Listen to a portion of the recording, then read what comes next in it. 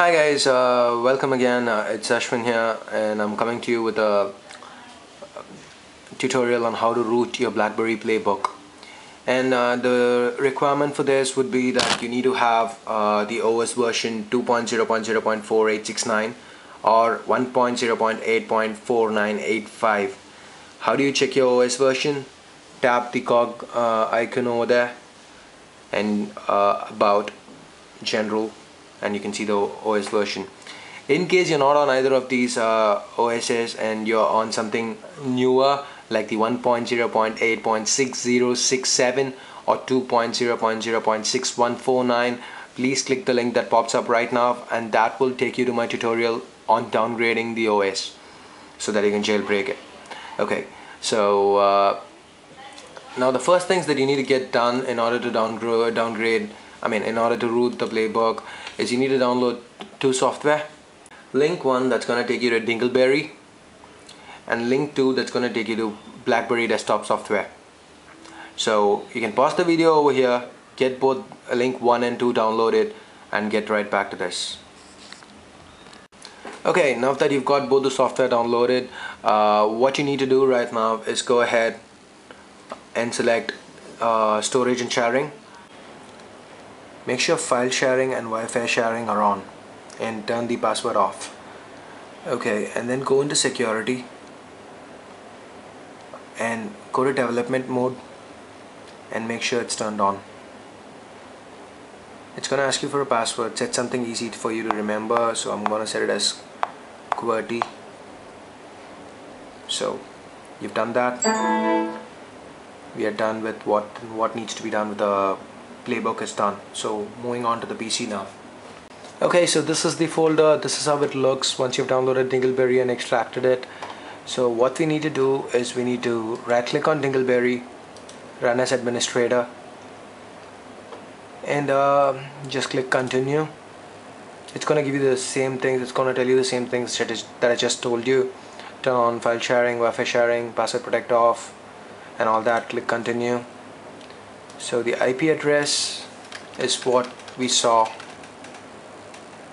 in the development mode, that is 169.254.0.1. that's the default one, and my password is QWERTY, as I told you guys, and then hit jailbreak.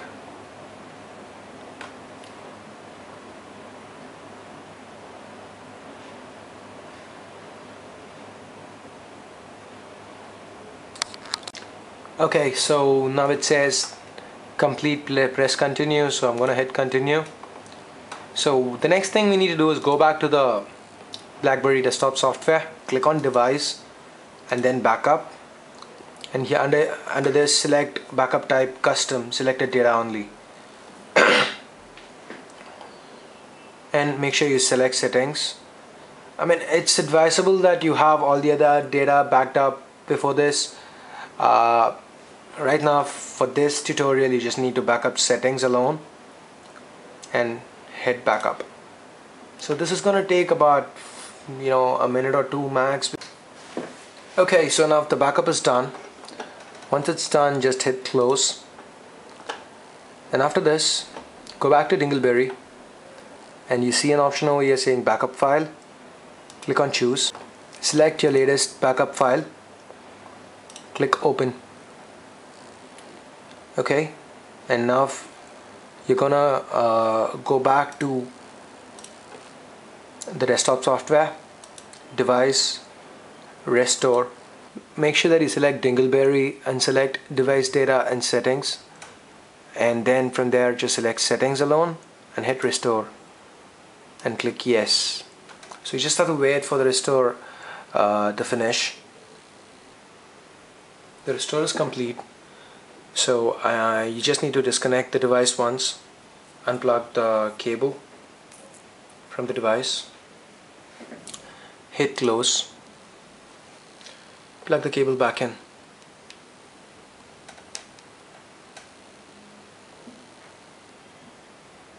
Now the device will boot back up, so give it a minute or two. Don't worry about it. Any error prompts you get, just click close. Just don't worry about that right now. The device is booting back up. Once the Playbook is back up, just enter your passcode. Sorry. Make sure that you have the development mode turned on.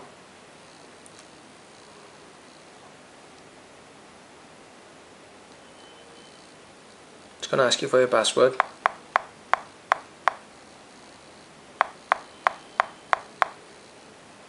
Okay, leave it as it is.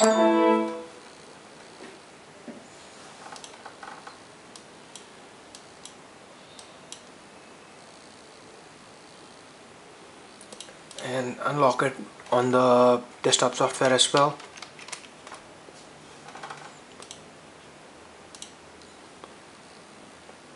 So right now click continue on Dingleberry and hit finished. And now you can click on Dingle SSH and you can hit connect.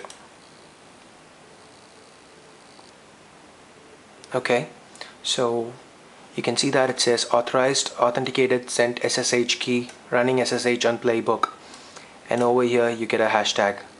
This means that the Playbook is jailbroken. So okay guys, that's pretty much it for this tutorial. You have a jailbroken / rooted Blackberry Playbook right now. So the next thing that you're supposed to be doing is getting Android Market installed on it. So if you need help with that, click on the link that pops up right now, and that will take you straight to my next tutorial on how to get Android Market installed.